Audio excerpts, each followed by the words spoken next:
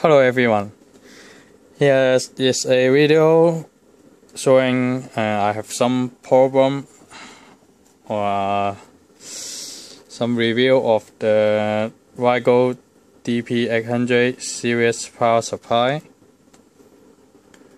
So let me show you the problem. If I connected a voltmeter to any one of the output DC output voltage rail to the ground reference, you may see they have 30 something volt AC coupling to any one of the voltage rail.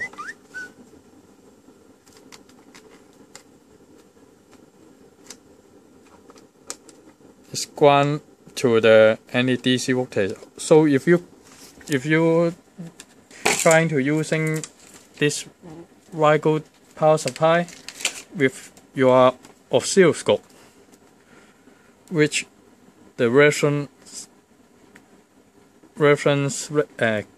ground level is reference level is connected to the ground, you may create some problem. So if you try probing with oscilloscope and connect your circuit board to the ground, and this power supply will give you 30 something volt to your circuit board. Even if you off all the channel by software, on off create the same problem. Or if you connected your power supply to your circuit board and you don't want to disconnect because I'm lazy, you don't want to disconnect the cables, but you try to turn it off and using your soldering iron, which the soldering tip is reference to the ground, or even you're trying to debugging a circuit board and connect this power supply to your circuit board, but at the same moment you are trying to do some ESD precautions, such as putting the circuit board on your ESD mat or this ESD Heco ESD safe, which you also generate 30 something volt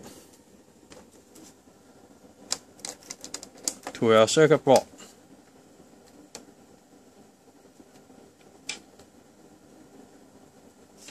I think yes, there's still 2 volt AC.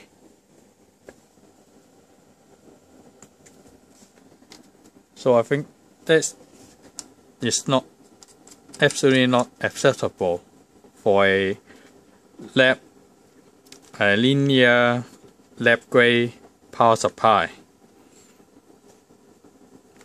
And if I try to measure with in the same case with my HP 6066V2A power supply, this winding pole is connected to the back end of this power supply, and it shows only 130 something millivolt, which is totally different from this power supply. You may see 30 something volt versus some millivolts. And if I still connect to this ground, so this ground is the chassis ground and the AC line ground is the same as any ground if I connect, such as ESD ring to the RIGOL, is still show 30 something volt. And if I still measuring with other power supplies such as this one, HP. Sorry. HP.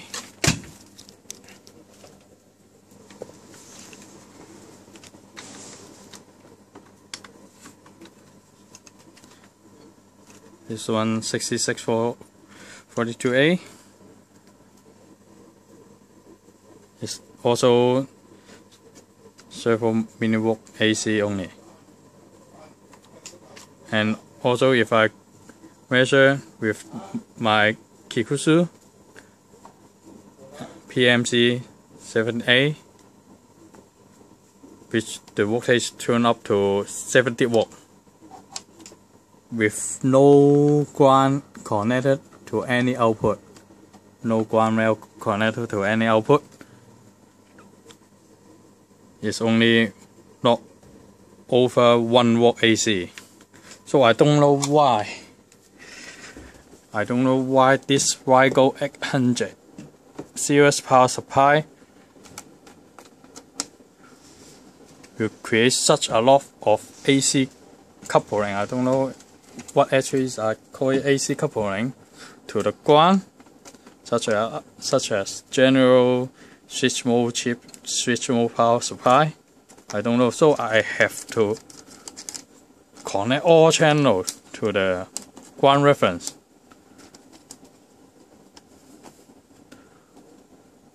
To eliminate this 30-something volt coupling, I don't know who will buy their power supply and try to connect all AC or DC output to the ground.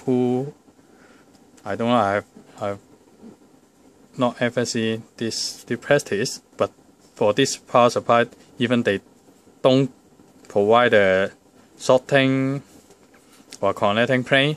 You have to do yourself if you want to do any measurement which connects to the ground. And I think this power supply is not truly isolated or folding. It will create a lot of trouble and kill your product or kill your circuit if you try to measure or do something which reference to the ground, and the 30-something volt AC will directly kill anything. So if you have any comments, please leave it down, and I hope RIGOL will notice this problem and give us some answers, some reasonable answers. So that's the end of my sharing. Thank you.